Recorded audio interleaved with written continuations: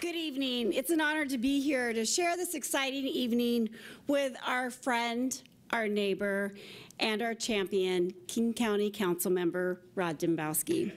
Woo! Councilmember Dembowski is simply our hero.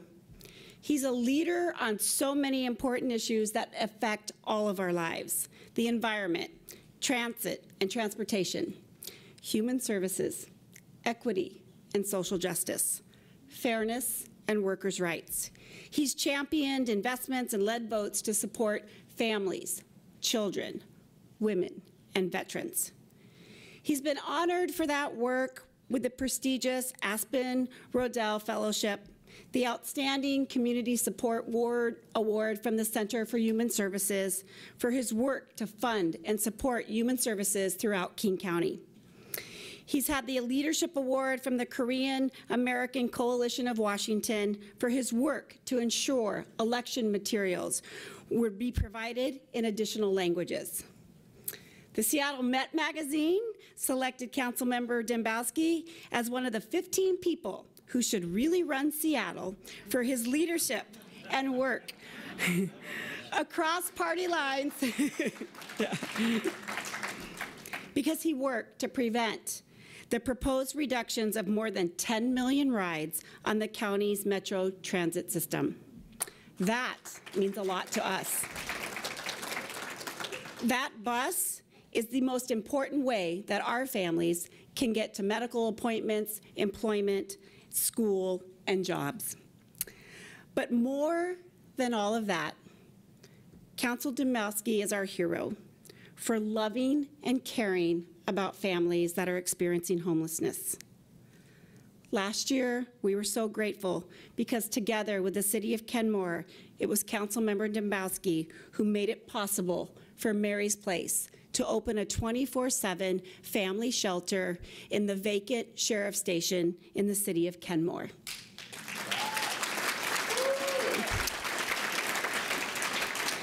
Today, that building now houses 70 moms, dads, children, toddlers, babies, teenagers trying to graduate from high school in June.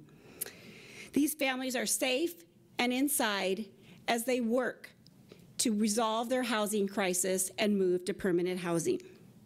It's Councilmember Dembowski that made that possible.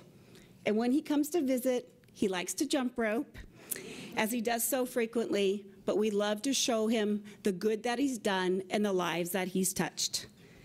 We can't be more grateful or more proud for the work that you've done, for the lives that you've saved. So please welcome our Public Official of the Year, Councilmember Dembowski.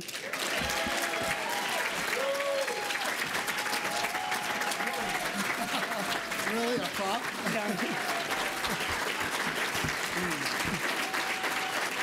Are we putting this on? Okay. Whoa. No, you gotta turn around. Turn around? Okay. All right. No. So we know at Mary's Place, every superhero needs a cape. We didn't think he'd bring his own, so we brought one for him.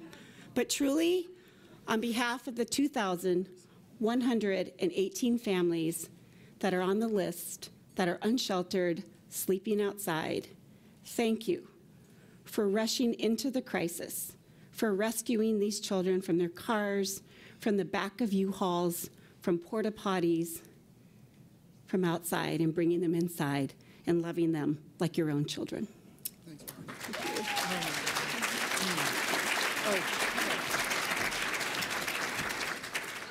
Thanks, I was actually worried about Councilmember von Reichbauer and props. I'm going to take this off if you don't mind. Wow, how do you follow that? Maybe you don't, but thank you so much, Marty. Those of you that know me know that I'm not one to exaggerate my accomplishments, so that's why I asked Marty to do it. And I'll tell you, I have some mixed feelings about accepting this award tonight. Is Councilmember Mosqueda still here? Did she have to duck out? Okay, good. I understand that the city of Seattle is announcing a new awards tax on all municipal award winners, and I'm going to have to try and figure out how to pay that. My partner, Mike Vaska, referred to me as Greg Dembowski, but Councilmember Von Reichbauer taught me an important lesson when I came onto the council. He says, it doesn't matter with a name like yours what they call you as long as they vote for you on the ballot. So I'll take Greg, Rob, Ron, and Dembowski and anything close. Joking aside, it's been a privilege to work with Marty so closely. Her organization, as this organization recognized last year, is a miracle worker. Just in the last year, they provided 175,000 bed nights and 300,000 meals in King County. Yeah. She is a saint on earth. When she walks through the shelter, she knows the children's names. She knows the mother's stories. She is their counselor, their champion, their advocate. And we could go a long way in solving this crisis if we had a few more Marty Hartmans around. Please give her a warm round of applause.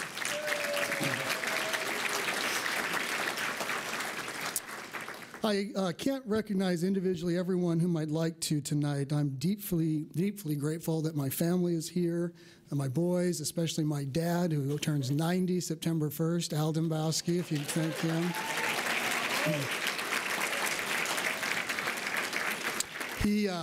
He instilled in me an interest in civic work, and that's why I'm here.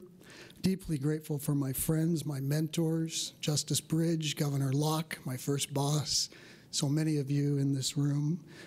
My professional colleagues on the council, Councilor Von Reichbauer and Cole Wells, and others who could not make it.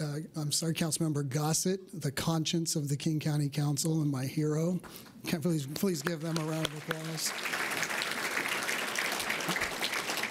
They all taught me it's not one council member. It takes 5 votes and an executive signature to get anything done, and so it does take a partnership. I want to thank and recognize my partners at the Foster Pepper firm, where I had the privilege of practicing law for 12 years. That firm is dedicated to civic involvement, and you can blame all my screw-ups on them, and anything I do okay, credit them as well. Thank you for being here. On the back of your name tag is a Foster Pepper free 1 hour of legal advice. Just bring it into Beth Clark for all your real estate needs. I want to thank my staff. Senator Carlisle was a Magnuson bumblebee, if I got that right. Well, and of course, for those of you that don't know, that referred to his busy staff that got things done. I don't have bumblebees, I have wasps. And they're tough, and they're quick, and they sting, but in a good way. My Chief of Staff, Christina Logsdon, if you would stand. Elizabeth Evans, who does our policy and communications work. Where's Elizabeth? Right back there. Liz Elward, our senior policy work person, gets stuff done, and Garrett Holbrook. They're all here tonight, and I'm deeply grateful for their support. This recognition is really one shared with each of you and is a reflection of your investment in and support of me over the decades. The recipients of this year's Muni League Awards are inspiring in their work and accomplishments.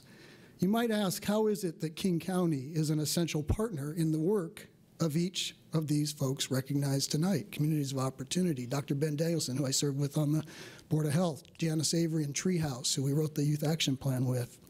Let me suggest to you that it is in large part due to the leadership of the Municipal League 50 years ago in 1968. For it was then that this organization secured a new King County charter. That's right, the Constitution of our government is 50 years old this year, and the Muni League gave birth to it with its leadership in 1968. In 1968, we also had the famed Forward Thrust movement and the passage of 7 measures that invested resources into this community. I was born just a few years later in Auburn, Washington. Bob Regner, former mayor, you're here tonight, and longtime Muni League board member. Thank you, Bob. And I grew up benefiting directly and indirectly from the visionary leadership shown by those forward-looking decisions that built a new government for a new time and made investments for the community and people like me who were growing up in it. And what I appreciate about the story of King County in 1968 is the optimism that prevailed. the optimism that prevailed as our country was coming apart, the Tet Offensive, Johnson not seeking re-election, the assassination of Martin Luther King, the assassination of Robert Kennedy, and so on. In the face of that turmoil, King County went a different direction. They went the optimistic direction. They moved ahead with forward thrust. They made the investments. They built the trails and the parks that I played in as a kid. They built the pools I swam in. They built the infrastructure and cleaned the water so I could swim and fish and paddle. They built the health clinics where I received care as a kid. They built the roads, the safety system, and the economy that gave the opportunity that we've all enjoyed for the last 5 decades. 2018 has a lot in common with 1968. Our nation and community are racked with division, seemingly overwhelming challenges involving basic human needs, housing, inequality of opportunity chief among them. I submit to you that despite some remodeling in the last half-century, King County government is increasingly limited in its ability to address these needs at a time when our county's rapidly growing size and complexity demand a more effective government. So the next 50 years, what will they bring? They'll bring another 1 million people to King County, a more diverse people, a more complex community with tougher challenges around housing and transportation and economic opportunity. There'll be threats to our natural environment. And that stress is already showing today with nearly 12,000 unhoused people here in the county. 169 died on our streets last year alone. How do we harness the optimism that built the 747 in 1968 and the strong community that I got to grow up in? How do we secure the future that leaders of 1968 made possible for us today? Can we do it again? Or will we fall victim to frustration, anger, factionalism, name-calling, the stuff we see too often nationally, but even locally, as we try to address regional problems with one locality or one interlocal agreement or one task force at a time? So I'm going to conclude tonight with a call to action to this room of civic leaders. This year we'll convene the Charter Review Commission on its decennial schedule. Your own executive director, I was proud to recommend Alejandra to be a member of that, and there are other folks who will be on the commission. But I ask that the Municipal League formally help lead this work, consistent with its century-long tradition of making sure local government works. Let's not look just within our charter, but beyond it, and consider the changes we will need to build the next government for the next 5 decades so it is effective and can tackle these challenges. I think we need a new regional covenant to solve these bigger, more complex regional problems. Help us build that new regional system with fresh, effective tools and shared, accountable leadership. Help us make sure that a child growing up here today can have the opportunities that this community gave me, that she too may travel a path like mine. From a kid raised in South King County who receives health care at a King County public health clinic, who plays in our parks and swims and fishes in our clean waters, who commutes to school and later a good job on our transit system, and who can afford to buy a home. Together, let's build the community of the next half-century that ensures she can grow up to serve on the King County Council, to chair the Board of Health, and return through service a modicum of appreciation for the commitment that this community will make in her like it has made in me. Thank you.